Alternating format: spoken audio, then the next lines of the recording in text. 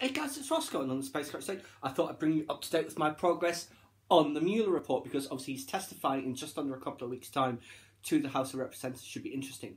I've finished Volume 1, which is all about Russia's attempts to interfere in the 2016 election. It's fascinating stuff when you get down into the nitty-gritty. As always, this is not going to be political. This is just going to be based on facts. So it's like when the Access Hollywood tape came out, where Trump saying you can do whatever you want if you're famous. Within 1 hour of that coming out, there was already stuff being released email-wise. So they're quickly on the case trying to diffuse that situation and muddy the waters about the other candidate as well. And so many other things in here. It's like within 5 hours of the Russia, if you're listening, the GRU was already on the case trying to locate these emails. And as much as it's able to without revealing sources and methods, it tells you how it finds this stuff out. Like they compromised the various networks, logging keystrokes and passwords and screenshots and all that sort of thing. Fascinating stuff, it really is, from that technical level, and it goes into the details of all of these different entities, like the Internet Research Agency and other stuff, and people like Maria, what's her name, Butina, and stuff like that, how they were involved in organisations trying to get influence with people like the NRA, though it's quite successful, of course. But it's very interesting. There's one thing I just wanted, chose this one just because it's interesting how redactions shape the text around them. So this is the page, just this bit here I'm going to talk about. So the title of the paragraph is called Structure of the Internet Research Agency. It says, harm to ongoing matter, the agency quickly grew. And then the organisation quickly grew. And then some more redactions. And then it says, the growth of the organisation also led to a more detailed organisational structure. Well, that is interesting. I wish I knew what was all around it, because that is really teasing, it really is.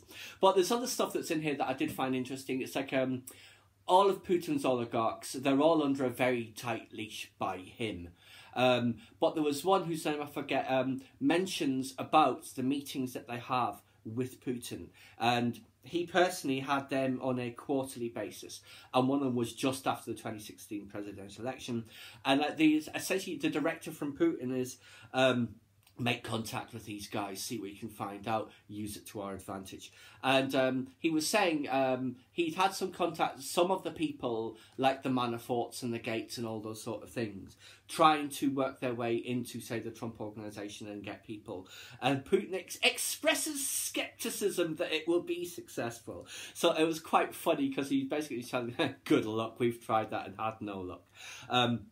But yes, those oligarch meetings are very interesting. And at each quarterly meeting, Putin is following up with him, what progress has he made. And also there's what they call a hands-on oligarchs meeting, where all of the oligarchs meet with Putin. And I do recall several years ago, I don't know if it was in the aftermath of the Kursk disaster or some big scandal that had hit Russia, and all of the oligarchs were summoned and he dressed them down in front of the cameras.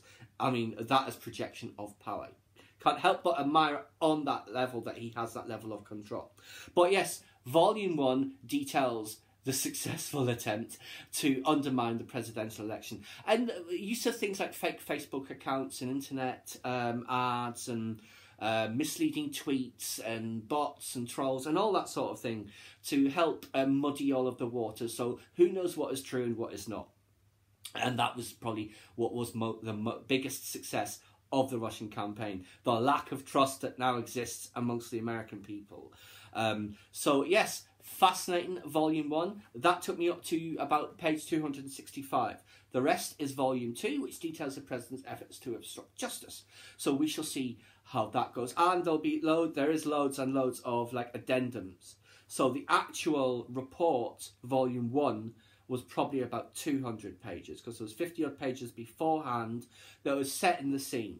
I expect this will be another... Actually, I think the report was about 400 pages in length, wasn't it? So it'll be 200 to 300 pages, and then the rest is all the bonus material. I expect court documents, plea bargains, what have you. But there you go. So I just thought I'd just bring you up to date on the progress I've made with this. It is fascinating. It is time-consuming as well. The last book I read that was this thick, that took this long, was The Lord of the Rings when I was about 14 or 15. This is as detailed as that, if not more so. But anyway, guys, like I said, just want to bring you up to date on my progress with the Mueller Report. If you don't believe what I'm saying, please get your own copy, read it for yourself and make up your own mind, because that is what we should all do in these circumstances. Don't believe something just because someone says so. Find it out for yourself. Please subscribe to my channel if you enjoyed this content. Leave me a comment or suggestion for a upcoming topic you'd like to see discussed, or like the video.